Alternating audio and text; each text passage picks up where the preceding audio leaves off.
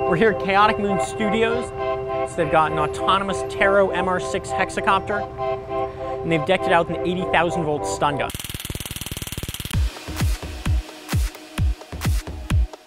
My name is Worley. I'm co-founder of Chaotic Moon Studios and Chief Innovation Officer, and we are in a new, soon-to-be expanded into space at Chaotic Moon's offices here in Austin, Texas. So what we wanted to do is we wanted to take some of these issues that people have been talking about drones patrolling the skies and being weaponized and all of these things, and actually do some real-world engineering work around that to kind of raise the awareness. South by was a perfect area to do that. The original demo we did, we looked at three areas. We looked at personal safety, we looked at personal privacy, and then we looked at kind of some law enforcement implications. In the personal safety, kind of personal drone stuff, which is where we came up with the name Cupid, right? Chaotic Unmanned Personal Intercept Drone. What we did is we took a scenario of you're on a large swath of property, someone crosses a line, sets off an alarm, the drone then deploys itself, it finds the person, it kind of buzzes around them, and then you get a phone notification and it says, you know, shows you video from the drone, it says detain or authorize. And if you say detain, then at that point it goes back to fully autonomous. It's got its instructions, it notifies the authorities the pre-recorded message, and it tells you, you know, to please kneel down on your knees on the ground and put your hands behind your head.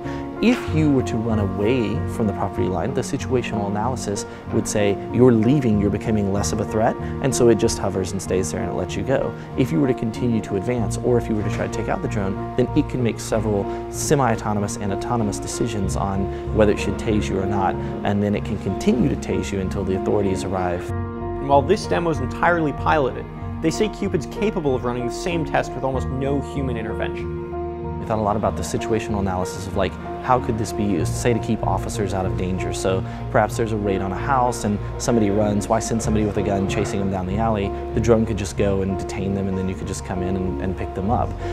One of the interesting things is we looked at fencing and other areas and the physics of that. It's kind of like a parry and a thrust, so that we could program when it's in fully autonomous, it can put enough slack in the cable so that when you fall or if you run or if you flop, that it doesn't pull the drone out of the sky or pull the cable out of your back and so on and so forth. So it's actually aware of all of that situational analysis, and then it takes action accordingly based on kind of the physics of the environment. What we wanted to use was the stage of South by to raise awareness of this is actually something that's possible now, so that we could kind of start a conversation about how do you feel as a citizen about, you know, police having that? How do police feel about having it? What do congressmen think? What does the FAA think? You know, so on and so forth. Because we think that there's not enough conversation right now that's educated conversation occurring around the entire kind of drone industry. In the end, it's a simple proof of concept. If we want to turn drones into non-lethal security guards, we know how to do that. So how do we feel about this?